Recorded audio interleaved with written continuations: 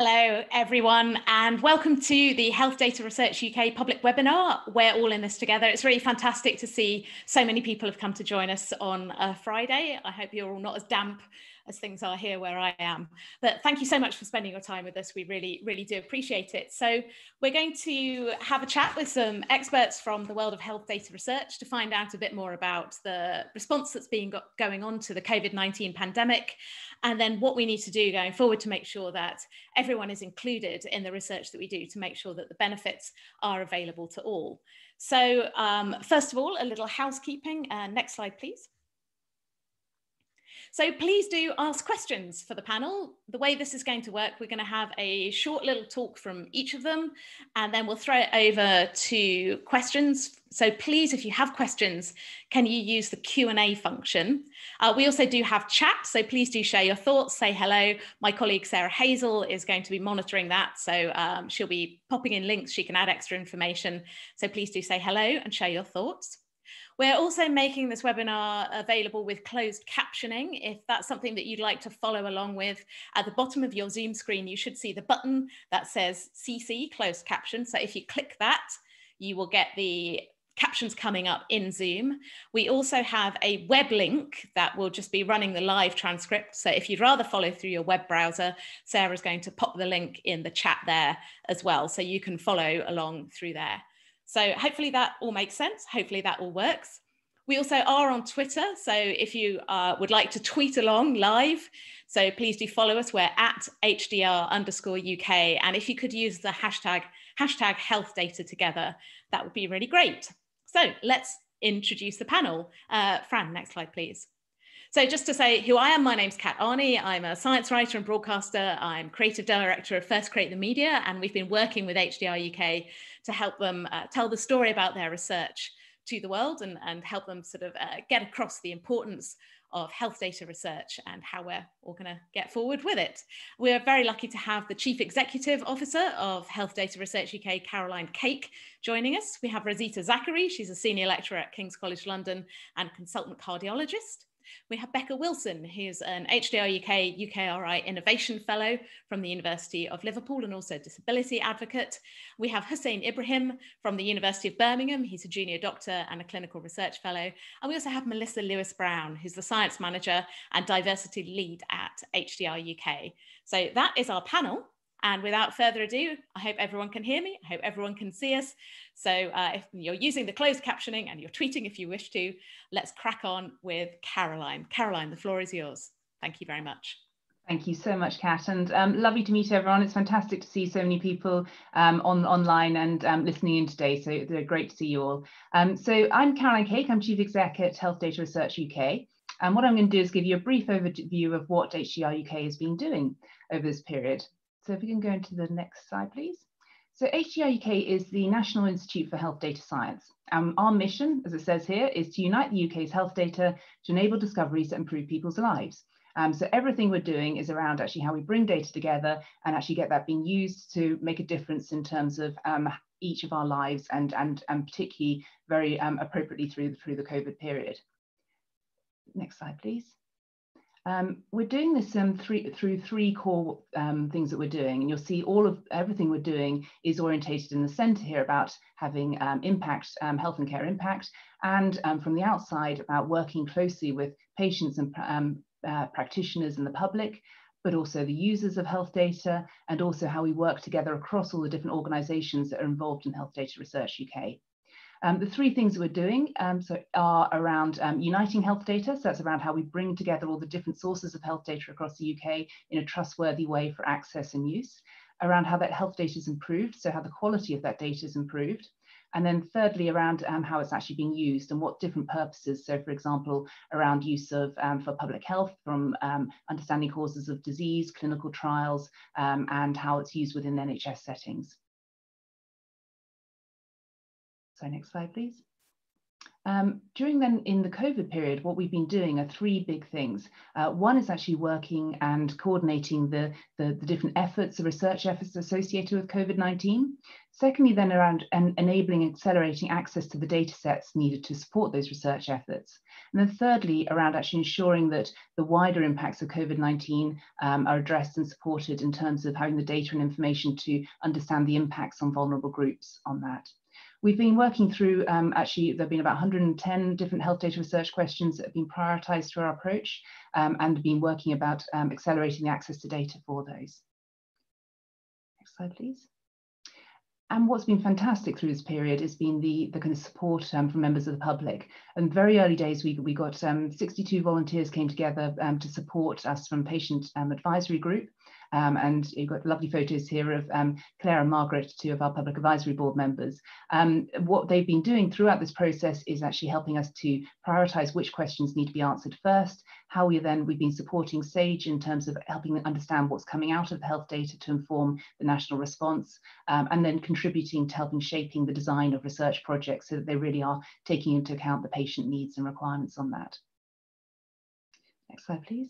And what's come out already is, as many of you will be aware, are the kind of insights that have been generated from health data research. And there's an awful lot on this slide, and these are just 12 kind of top things that hopefully many of you will be aware of. I'll just draw a couple of them out because I think there's some really nice ones. So, for example, those who've been involved in the symptom tracker will know that the work that was done through that about identifying the loss of sense of smell being a very early identifier of COVID has been a symptom based on that data being able to then being fed into the system from here.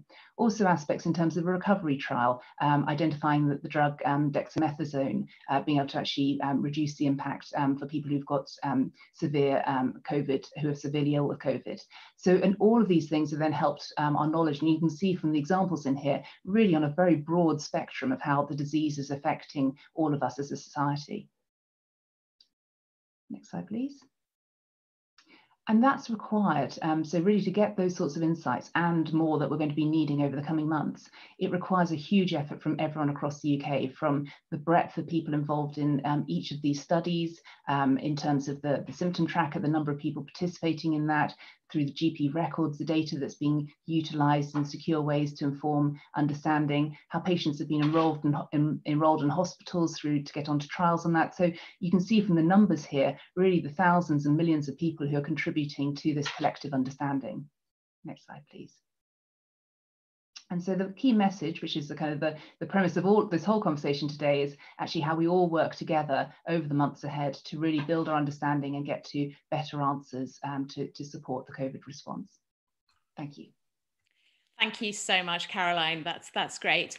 We're going to move on to Rosita Zachary. If you do have any questions for the panel, Caroline unfortunately does have to hop off, but we will have Melissa from Health Data Research UK, and we'll be able to pop some answers in the chat as well. But if you have questions for the panelists, please do put them in the Q&A so that we can see them. So our next panelist is Rosita Zachary. She is a senior clinical lecturer at King's College London. She's an honorary consultant cardiologist at King's College and Guy's and Thomas's Hospitals, and she's particularly interested in how do we use health data to understand, particularly for people with heart failure, cardiovascular disease, to diagnose them and to manage them more effectively. But she and her team have been doing some really, really important work during COVID-19 using health data to understand the pandemic. So Rosita, I will hand over to you to explain more.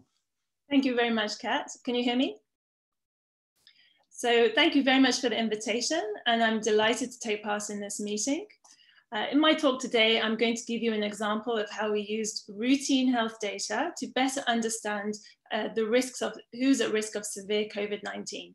Next slide. So we all know that COVID-19 is a new disease, and therefore there is an urgent need for new information. We needed to know who's at risk of severe infection, who may be admitted to hospital, among those which patient groups are at highest risk of dying from this disease. Now, we can find some of the answers to these questions in routinely collected electronic health records. If you think about it, every time a person has contact with the health service, we record information to help deliver that person's care. But if researchers such as myself can have access to those data in a secure and anonymized way, we can get valuable insights to help improve the care of other patients and public health in general. And the second point I would make is that big national data sets give us important information about the average effect across the whole country. But there's huge regional variation. And if you wanted to tease out from that the particular risks for your local community, then we would need to consider the characteristics of the local population. So in our project, we wanted to know among our population in Southeast London, which patients were at high risk of needing admission to hospital or having poor outcomes from COVID-19. Next slide. So to do this, we first gained approval from a research ethics committee to gain access to 2 data sets. The first were anonymized hospital records for over 1,500 adults who tested positive for COVID-19 in King's College Hospital and Princess Royal University Hospitals in South London. And the second was Lambeth DataNet, which is a unique collection of anonymized GP records for more than 300,000 residents in Lambeth and the surrounding boroughs. Now, what's unique about these 2 data sets is that we had disaggregated data on factors such as age, sex, self-reported ethnicity, pre-existing health conditions, and a measure of socioeconomic deprivation to a level of detail that you sometimes don't get with big national data sets.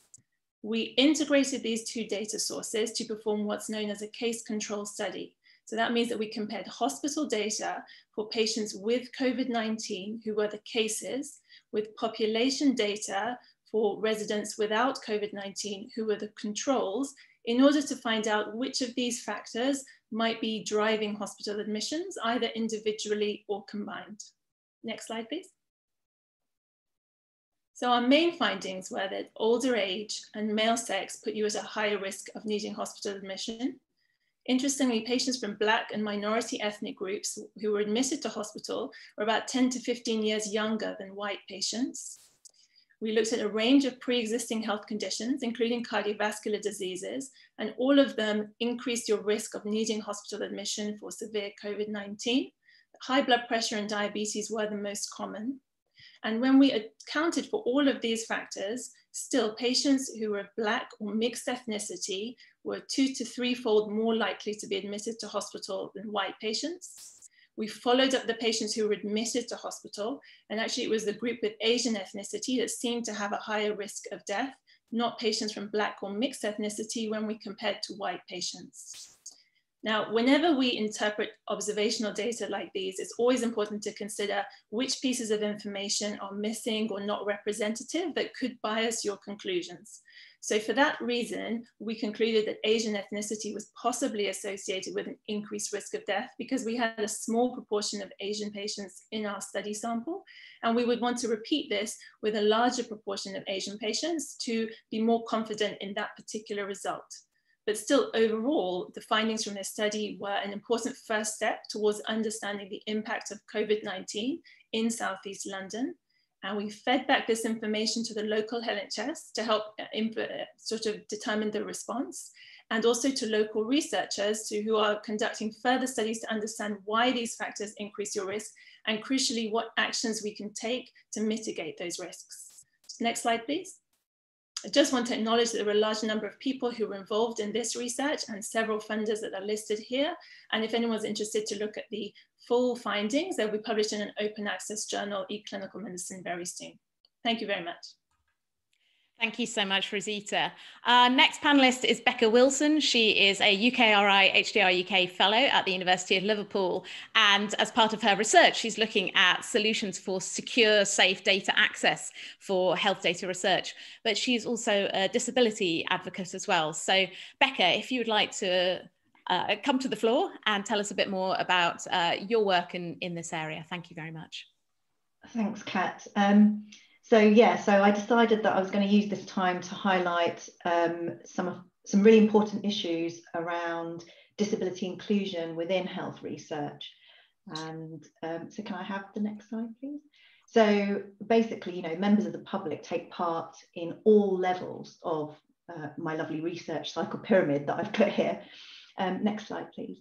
And at a base level, I guess, within the UK population, 20% of UK adults are disabled. So that's 1 in 5 adults.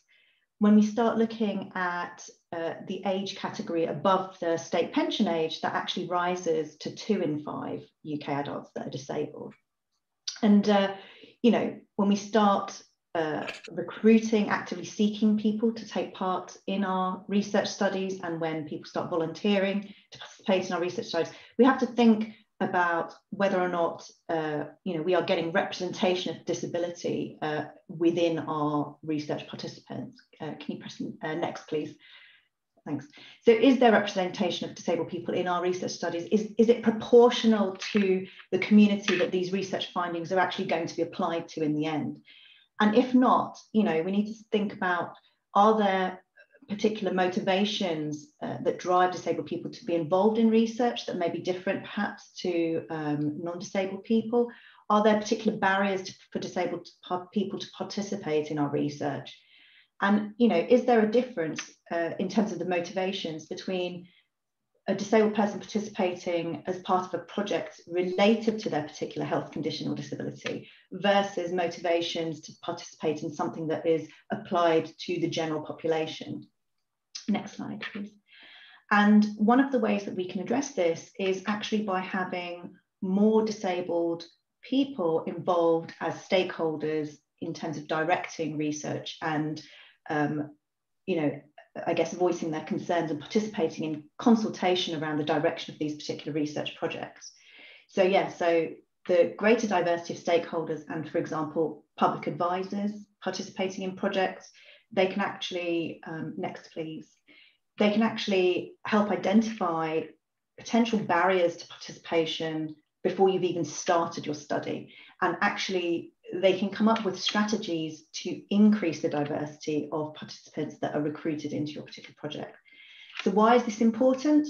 So from I guess, our research science perspective, we know that disability is associated with additional social risks, such as poverty, unemployment, difficulty in accessing healthcare and other public services. Next.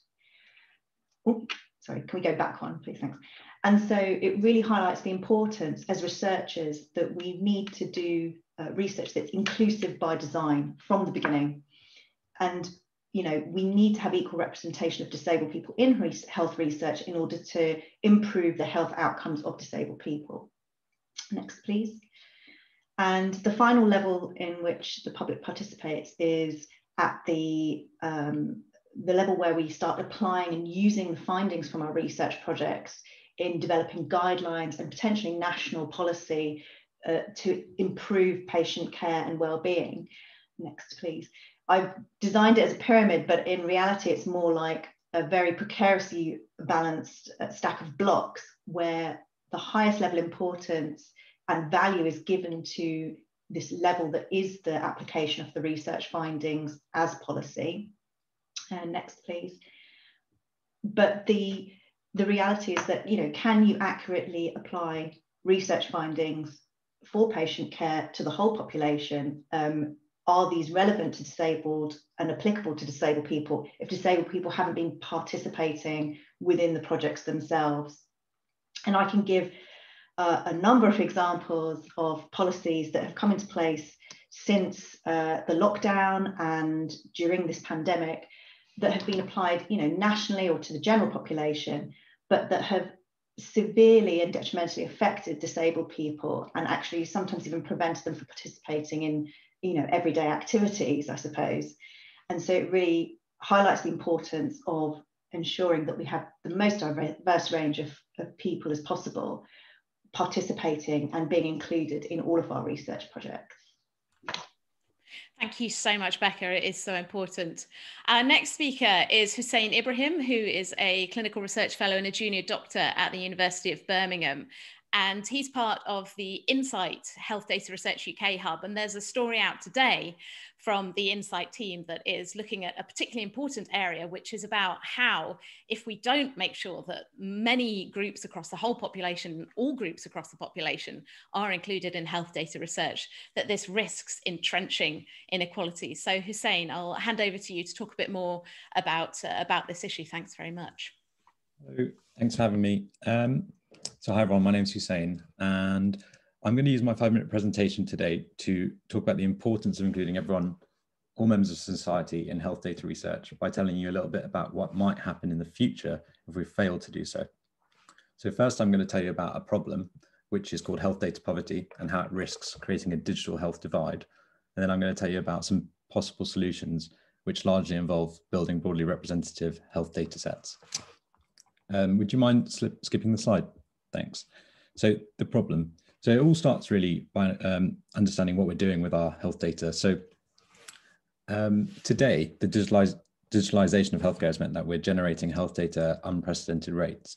And this health data has primary uses whereby we use it, where healthcare professionals use it to make diagnosis and treatment decisions relating to our care.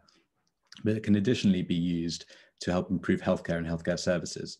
So by pooling together small amounts of anonymized data relating to lots of different people, we can create big data sets which health data scientists can use to conduct health data research. And so it's with these secondary uses of health data that I'm mainly concerned about, and that's where we need inclusion. So the secondary uses of health data have been instrumental in driving discovery and innovation in the digital age, and have led to the development of a number of different digital health solutions, such as artificial intelligence systems for screening skin cancer. And so these technologies, they can be sustainably delivered at scale. So that's to say, delivered to lots of people at a very low cost. And they promise to provide everyone with equitable access to expert level care, thereby narrowing the health and well-being gap across different parts of the population. So they promise to provide us with a lot, but crucially, the technologies are only as good as the data that's used to develop them.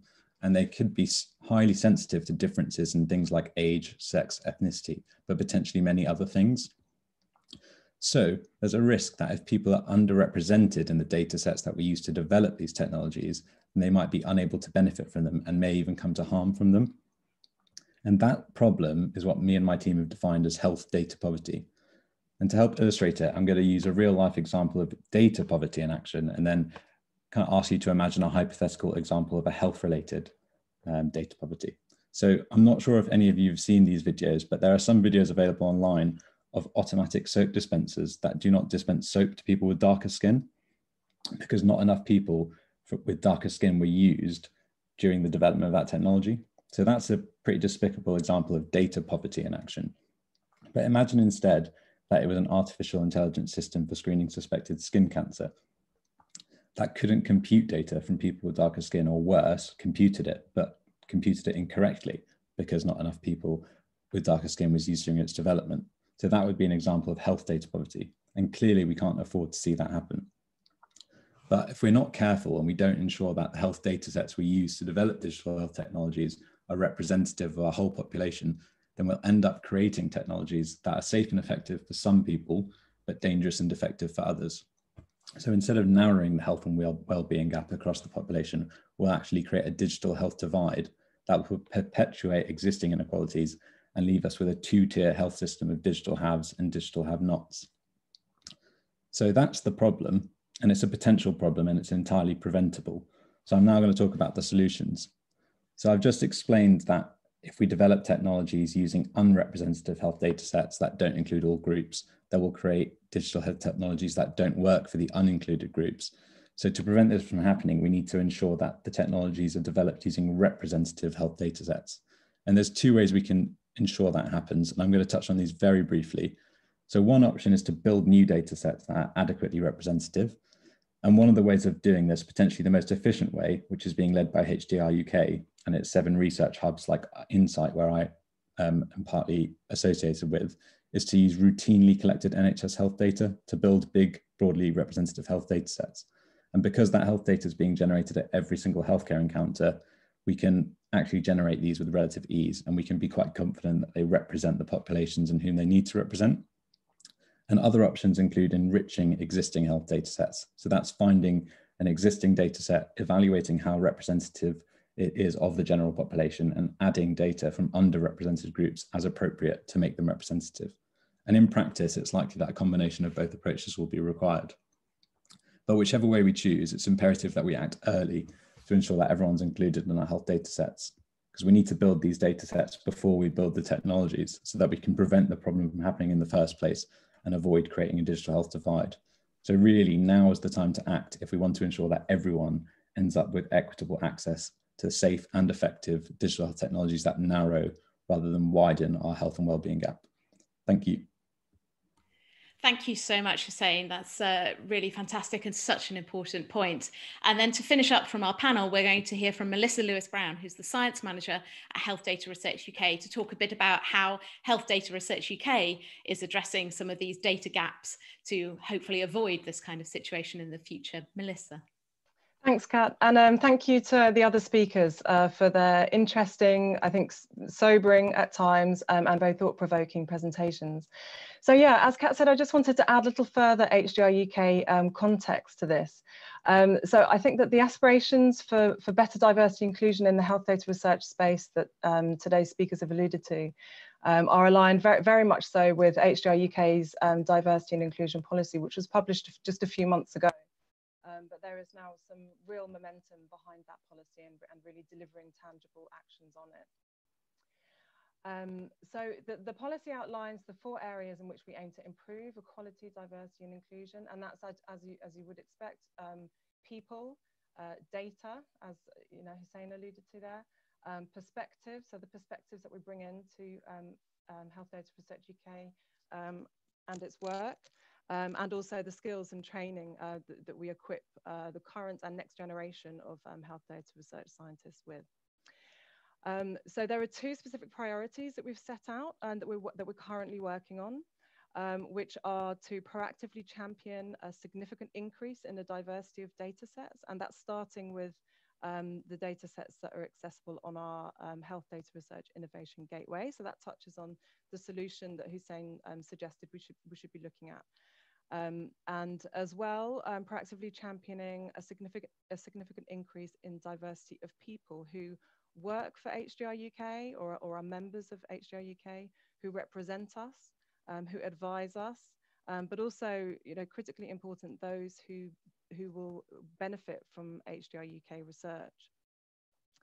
So as I say, there's a sort of a huge momentum around this now, which in part, for many reasons, but in part that's been motivated by the minority group-related health inequalities with respect to the COVID pandemic that we've seen and that speakers today have discussed. So we're currently in the process of establishing sort of the baseline for where we are on those. But already we've enacted, I think, in excess of 25 interventions to try to improve diversity and inclusion in our recruitment process, in the events that we run, communications and engagement, as well as in the data space. But we acknowledge that there is a lot more to do. We're making a start and we have some really good plans, I think, in place. And some of those plans and the progress that we've made so far have been mentioned in the series of blogs that have been published this week as part of National Inclusion Week. So there's a blog each on people, data, perspectives and skills in terms of the diversity and inclusion space at HDR UK. But this is a sort of a commitment that we are making to improve things over the lifetime of HDR UK, and we will continue to engage with our community and beyond on this, which leads me to HDR UK Voices. So on the slide, you'll see there's a link there to this new network that anyone can join to get involved in HDR UK work and life. So you can choose what that involvement looks like. It might be to share your views on hot topic in health data research. It may be to help us shape research projects that are underway or will be underway in the HDR UK family, or to help us write engaging content on health data research for the public to help that understanding. So anyone can join. You need not be pro access with respect to health data research. We welcome all perspectives and views. And I would urge you to go and check that out if you're interested on our website to find out how you can get involved. So thank you, and I'll hand back to Kat now for the broader discussions. Thank you very much, Melissa. So we've got lots and lots of questions coming in. We also had a lot of questions submitted in advance as well. So hopefully we will get through as many of these as possible. So I think one of the questions that has come up several times is this exemplified here, a question from David Thompson, who says, you want to involve all groups in society. How do you involve the 20% of society, according to the NHS, who are digitally excluded? And I'm assuming at this point, these are people who are not online, who don't have, you know, apps and access to that kind of thing, who are heavy users of NHS facilities and not just older patients. So I don't know if any of the panel would like to talk to that, perhaps Melissa, and then if any of the other panel as well. Well, I'm not sure if I can answer the question, but I can say that we, if this is an area that people are interested in, then we have, so we hold a bi-monthly HDR UK webinar, which is targeted to the HDR UK community of researchers and technologists, but it's open to all. And in our November webinar, we have Ijeoma Ozodo, who is one of the co-founders of the Shuri Network, the first NHS and care network of women of colour in digital health, and she'll be speaking on digital inclusion. So she'll be addressing this very question. So and we'll be, you know, looking to learn from her to see whether there's anything, what we can do at HDR UK to address this. Thank you. We have a question for Becca here, who's there's a prioritised research question about why is the COVID-19 rate of death for disabled people of all ages, but particularly younger people, significantly greater than those who are not disabled? How can we understand this during any subsequent wave? So that's a research question that's been put forward as being important. Do you know about any research that's going on? What do you think should be the priorities here? So I think that there's quite a bit of ongoing research, but I'm not aware of anything beyond sort of like preliminary findings at the moment. So I think people are very active in this research space. I think that it's a very complex issue trying to understand, for example, the impact of something like, you know, COVID-19 on people that have perhaps multiple health conditions or multiple disabilities as well. And it's also affected by, for example, sort of additional issues around access to social care as well. And so because everything is a very large puzzle, so to speak, with many, many parts that will affect, I guess, those particular people. And so it's a very complex research question, basically, that's trying to be answered. I guess I'm personally aware of projects at the University of Liverpool, for example, run by colleagues of mine in my research group. Dr. Clarissa Giebel is studying the effects and the impact of the lockdown on people living with dementia. So obviously this is typically an older category of patient, but you know, from her research, she's been finding, she's been speaking to carers and the patients themselves and looking at some of the, I guess, the concerns around decision making, and particularly based on their risk to COVID during the lockdown, when, for example, carers, paid carers, couldn't come in because they were sick themselves, or there was a problem with a lack of PPE for carers and things like that, and the decisions around people living with dementia and the unpaid carers of those people, how, you know, those sorts of things impact their own, essentially their health and their own symptoms living with dementia. And there's research like this going on in so many different categories of disabled groups, and some of this research is being run by disability charities as well. I'm not sure if I answered your question, but I think we'll move on, but thanks very much. It's good to know that stuff is ongoing. I think we have a question that is probably relevant to Rosita, because you're working with health data sets from primary care, from hospitals, and there's a question about, is qualitative and quantitative data being used? So in terms of the kind of data, maybe not just in COVID-19, but in your work to understand things like heart disease, cardiovascular disease, what kinds of data sets can you get access to? And what sort of data is in there, and you know, what more kinds of data would you like to get access to, I think is another question. Well, that's a great question, thank you. And obviously more data is always welcome. In terms of the routine health data, they're usually what we call quantitative. So it's usually, does a person have a condition? Yes, no, and numbers, blood results, admission dates, and things like this. And the quality of those data is usually good. Obviously there's some missing data in those quantitative data, and we have to always be wary of that. In terms of who records smoking status or ethnicity. So there is a proportion of missing data that needs to be addressed as far as possible when the data are entered, but also through analyses afterwards. There are now in our particular institutions, we have an informatics pipeline that's been developed over the last 2 years, where we're able to extract not just these quantitative structured fields in the electronic health records, but also the unstructured fields. So the things that the doctors write in handwritten notes in the text, which don't normally end up in electronic health record data.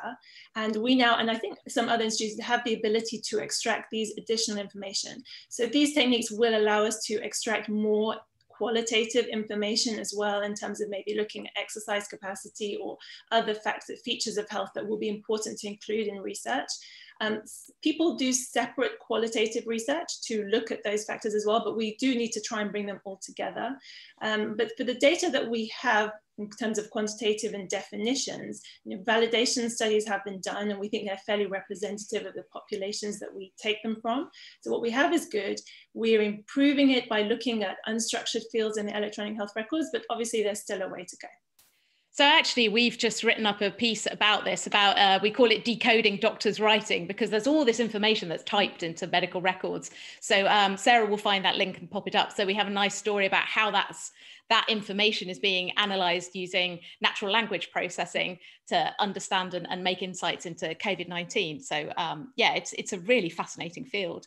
Kind of more on the slightly geekier machine learning analytical techniques. We have a question from Simon Rudkin for Hussein, who says, what advice would you offer to those developing new data science techniques to effectively highlight the issues from data poverty and cast light on the other questions raised from health data? So I guess this is about what needs to happen. What do people need to take into account to make sure these technologies do work for everyone? Yeah, thanks. That's a really good question, actually. And I think part of the question sort of alludes to the solution in a way, in that actually people developing these technologies have a responsibility to ensure that the data sets that they're using to develop the technologies are representative. And when developing technology, you need data both to develop the technology, so to train it in a computer outside of a real clinical setting, and you also need to validate it again outside of a real clinical setting using a different data set. And ideally, both of those data sets need to be sort of declared, so that the team who are developing the technology need to make it publicly available to relevant people to know exactly where that data came from, who it represents, and they need to be able to look at that data, access that data, and ensure that it is truly representative. Another aspect of the solution, though, is actually in having sort of external validation data sets. So that's saying if a company has developed a technology and they want it, and they've said that it's been sort of developed, validated, and it works, we'll need to, a body will need to be able to take that software and apply it to a completely separate data set that is unseen to the algorithm. And it needs to be able to work in that data set, which also itself needs to be representative. So really the key is to have publicly available data sets that are representative, that can be used for both development validation and then external validation as well. I just wanted to pick up on a point, because you've talked about the importance of having inclusive data sets. So that is things like, ethnicity and gender and age, and including people with various disabilities. But in the story that we have out today, looking at data poverty, it's looking at data in eye conditions. And it's actually pointing out that even at the level of the actual diseases where we have data sets for, is not particularly inclusive. It is quite skewed. Could you sort of briefly talk to that? Yeah, sure. So that's the work that some members of my team have been working on, with trying to map and sort of catalogue all the publicly available eye health data sets. And that actually sort of alluded to this problem and, well, to this potential problem that's on the horizon. And in my talk earlier, I mainly mentioned ethnicity and how health data poverty can be manifest in that regard, but it can manifest in a whole lot of other ways. So it can manifest across different population groups. So, you know, if you're developing an artificial intelligence system for diagnosing diabetic eye disease and training it on a health data set of retinal photographs, so photographs in the back of the eye, of entirely US-based eye pictures, then it's very difficult to be confident that that technology will actually work safely. It will be effective if you take the exact same technology and roll it out elsewhere in the world. So, you know, we need to make sure that health data sets actually on a global scale are representative across all populations. And so in that research with the eye catalogs, you know, there were actual disparities on a global level. So sort of whole regions of the world where there's very little or almost no data. But we also need to ensure that there's inclusion with it across disease groups. So, you know, if health data scientists are using health data to conduct health data research, and there's lots of high quality health data for people with, say, respiratory conditions, then it's possible for the health data scientists to do that research on respiratory conditions. But if conversely, there's very little or low quality health data for people with, say, neurological conditions, then those people with neurological conditions would be relatively health data impoverished and less likely to benefit from advances in health data research. So it's important that, you know, all of our health data sets are inclusive, both within populations, across populations, but also across different disease areas, so that everyone can benefit from, you know, data-driven medical advances. Yeah, I guess you can't work with what you ain't got. Rosita. I just wanted to add to your point earlier about developing the machine learning algorithms and data science, is that it's very important, as well as the data, is to also have an interdisciplinary team. So for health data scientists to work with healthcare professionals, and also when we apply for ethics, you often have patients and community organizers on the ethics team, so that we all identify what are the key questions that we want to ask and what are the realistic, in terms of developing the algorithms that are useful in the real world, and include all the relevant information. So it's just to have interdisciplinary involvement all the way through. Becca. Agree what's been said about this. I would also add that certainly within all the technology and computation projects that I've been involved in, we've always also included, for example, the public involvement within our actual research. So the public, we consult with the public about particular aspects in terms of concerns they may have around, for example, linking their patient data to other additional sources for research purposes and things like that. And then we build our software and tools and processes around those, addressing those social concerns. And so I think that's also another really important aspect, and about being transparent and open with the public about what you're actually doing in these tools with their data. That's a way to build public trust, because ultimately there's very little use in developing a fantastic tool if the public has no trust in the use of that tool. So I think that's an absolutely vital point. I think that's probably a very good point to end on, so that we can wrap up on time. So I want to say thank you so much to our panel. It's been a bit of a whistle-stop tour through some of the points and the issues. So I hope everyone's found it useful. Can we go to the last slide, please, Fran? And picking up on Becca's point about engaging patients and the public, this is where we do the join us and have your say. So there's a new patient and public network that we've launched called HDR UK Voices.